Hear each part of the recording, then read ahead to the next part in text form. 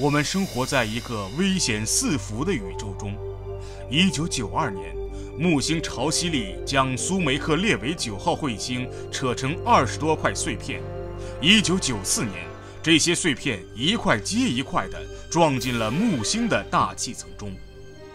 2005年11月，天文学家看见一块陨石撞击了月球上一块黑色的熔岩片，形成了一个新的陨石坑。凹凸不平的月球表面表明，这样的撞击在月球漫长的历史中屡有发生。地球同样经历了剧烈的撞击，但是移动的大陆和造山运动磨灭了地球过去大多数的印记。为了认识地球剧烈动荡的历史，我们从4个不同时期选择了4个地点，悲剧和死亡的证据仍然还在的地方。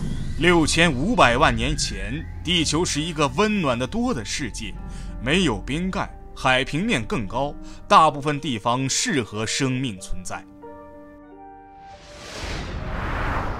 1亿3000万年前，大西洋已经闭合，南美洲和非洲是相连的，南极洲已经不再产生新的冰。1亿5000万年前，南美洲、非洲和南极洲连在一起，恐龙遍布从北极到南极。2亿1000万年前，所有大洲都属于一整块被称为泛大陆的超级大陆。第一批恐龙在3叠纪出现在泛大陆上，一些是凶猛的成群进行捕猎的2条腿的肉食动物。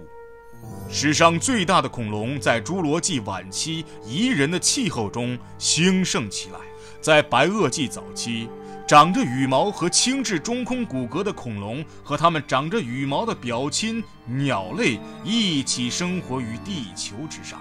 白垩纪结束以后，一些恐龙进化出了多骨的头，而另一些则长出了专门的4肢。除了鸟类，所有这些适应性良好的成功的恐龙都绝迹。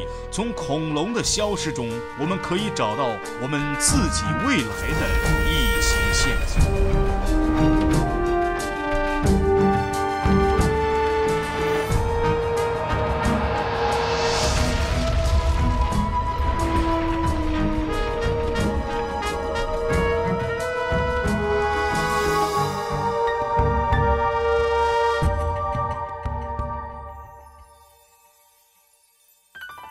新墨西哥州的幽灵牧场隐藏着世界上最古老、保存最完好的恐龙墓地之一。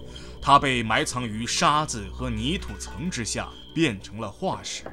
各种颜色的岩层显示出不同风化程度和不同类型的岩石。通常，年轻的岩层位于较老岩层的上方，这些岩层显示这个地区经历过严重干旱和洪水的轮回。要挖掘这个墓地，我们必须要挖掘出暗红色粉砂岩的地方，一个2亿1000万年历史的沙漠墓穴。这个墓穴保存着北美洲已知的最古老的恐龙之一，一种被称为腔骨龙的食肉恐龙。我们已经从这个岩石层挖掘出了1000多具化石，几乎都是腔骨龙。由于某些原因，这些恐龙聚集在一起，可能是寻找水源，然后死在一起。实验室切片检查显示，成年的腔骨龙体型如同一条大狗，细长的颅骨上长了一张长满了锋利的巨型牙齿的嘴和一个双关节的下颚，用于撕碎猎物。它吃几乎任何它能够捕捉到的食物，包括其他的腔骨。这些化石的布局和它们周围的粉砂岩暗示它们被困在河中。然而，这些极度弯曲的脊椎和脖子显示这些恐龙的躯干在死后被干燥了，而不是在它们水汪汪的葬礼之前。从这些切片，我们可以想象一群腔骨龙在寻找水或者食物，然后被一场毁灭性的洪水淹没。目前的证据只暗示了死因，有可能是溺死在爆发的洪水中，或者在陆地变为沙漠时死于干旱。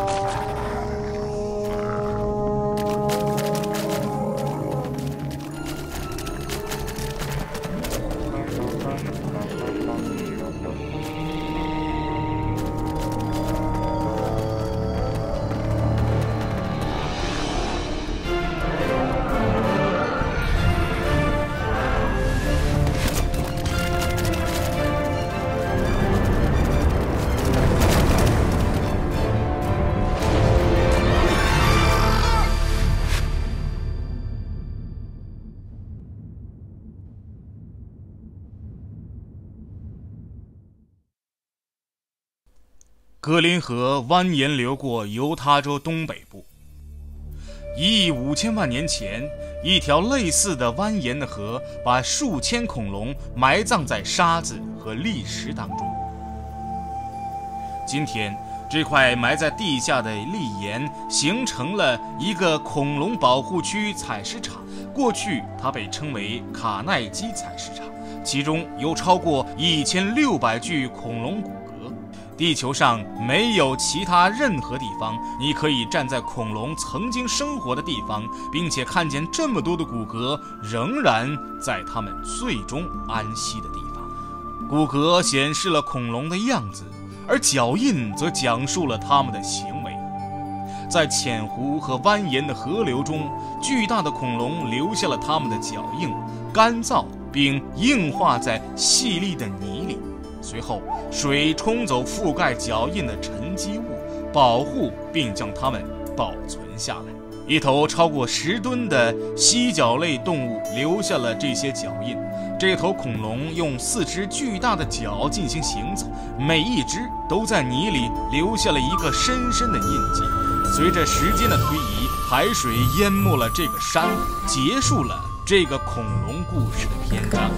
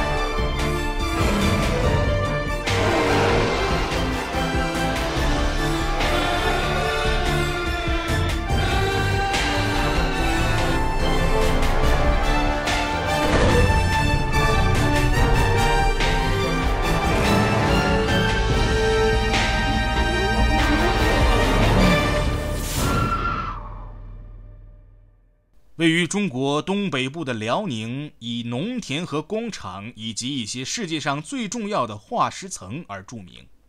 2道竖直的墙划定了这个著名的发掘地，这里已经建设了一个大型的金属和玻璃结构，保护这个有历史意义的采石场的一部分，并且在化石被发现以后进行展示。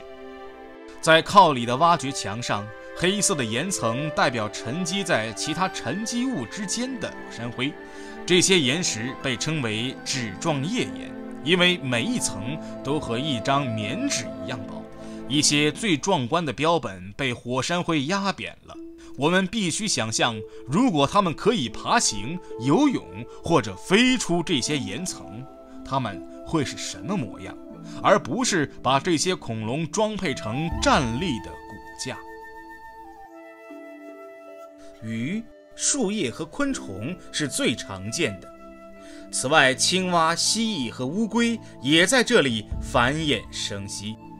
这个发掘场最为著名的是它的鸟和不飞行的带羽恐龙，已经辨认出了10几只真正的鸟。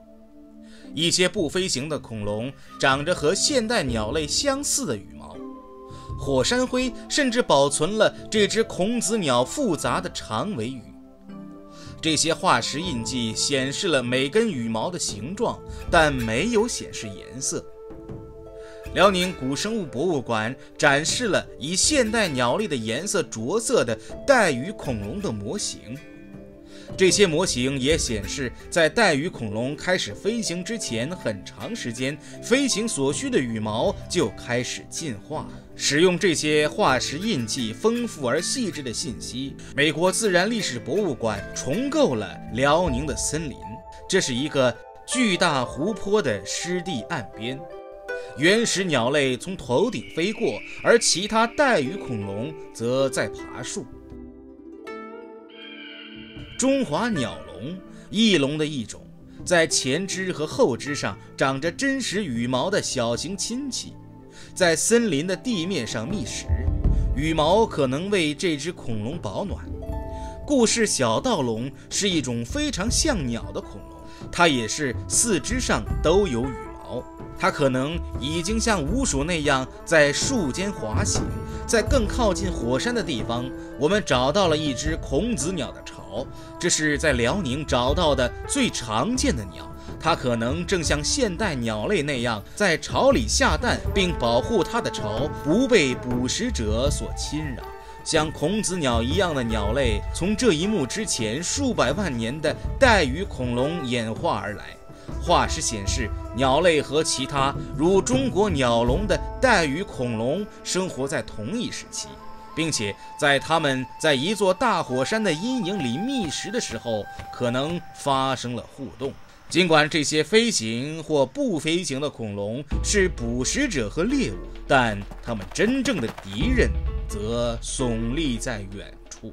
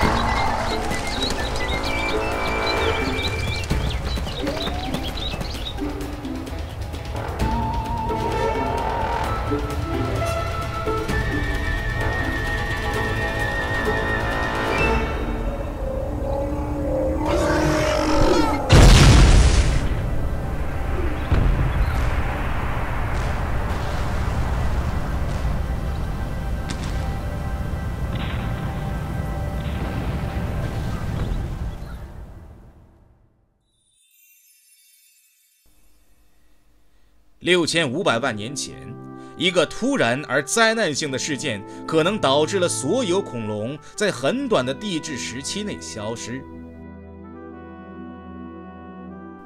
在北达科他西南部的险恶之地，科学家找到了一个有恐龙消失的17连续的化石记录的地点。岩层中一个神秘的橙色层形成了一个边界，在其之下的泥岩代表了河漫滩的沉积层，并且含有很多恐龙的骨骼。在橙色层中，有可能是从大气中落下的小玻璃球。显微镜观察发现了爆炸冲击过的石英碎片。这些橙色的土壤富含铱，这有可能来自于火山或者来自于外层空间。在它上面，所有不飞行的恐龙都消失了。位于北达科他州包曼的先驱之路地区博物馆保存了数千份在这个橙色层之下和之上的化石。这些叶子来自抚育了恐龙的植物，在这个橙色层之上，这些植物消失了，被适应新环境的新植物所替代。恐龙死亡之后，这种水龟繁荣起来，一个白色石膏模型保存了它易碎的壳。和小恐龙一样大的乌龟确实幸存下来，可能是由于它们深居简出的习性，或者食腐肉的饮食习惯。和乌龟不同，三角龙死亡了。今天我们可以看到岩层中突出的三角龙的奏边和角，也许完整的头骨仍然埋在山坡之上。在实验室中，工作人员还原了一头三角龙的皱边和角。这些化石来自所发现的最靠近橙色层的三角龙，每一块都必须小心地放置，以确定北达科他最后的恐龙的尺寸和状态。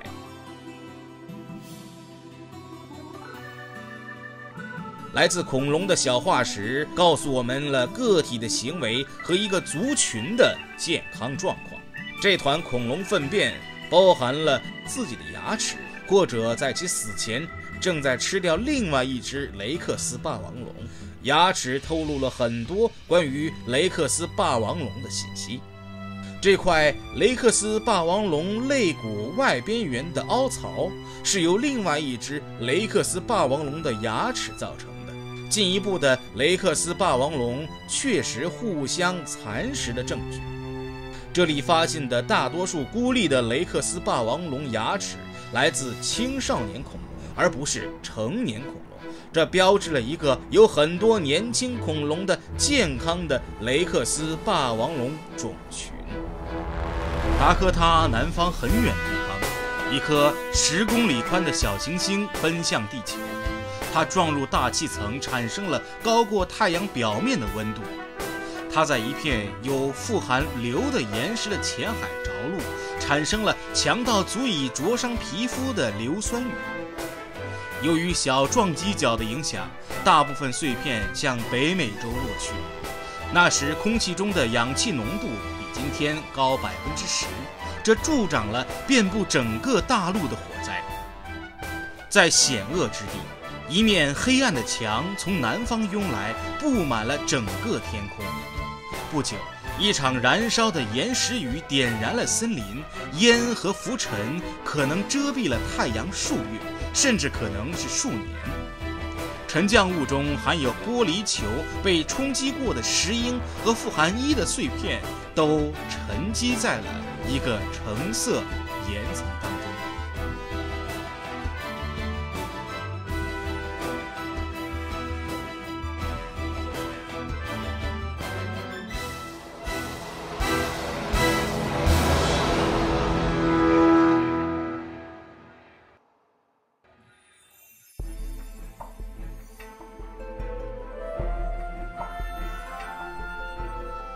今天灾难挑战着我们，但是我们有更好的预警的眼睛和更多的行动选择。高悬头顶的美国宇航局和美国国家海洋和大气局的卫星观察地球上的风暴、洪水和火山爆发的指标。我们可以看到冰盖的消退、雨林的消失、温带森林的增加和洋流的变化。我们寻找陆地和海洋的温度变化，并且测量大气中温室气体的含量。我们监测森林火灾、火山烟流和海啸波。我们可以从热带风暴开始追踪飓风，直到登陆。每年，我们都更加了解我们的世界，并且为生存做了更好的准备。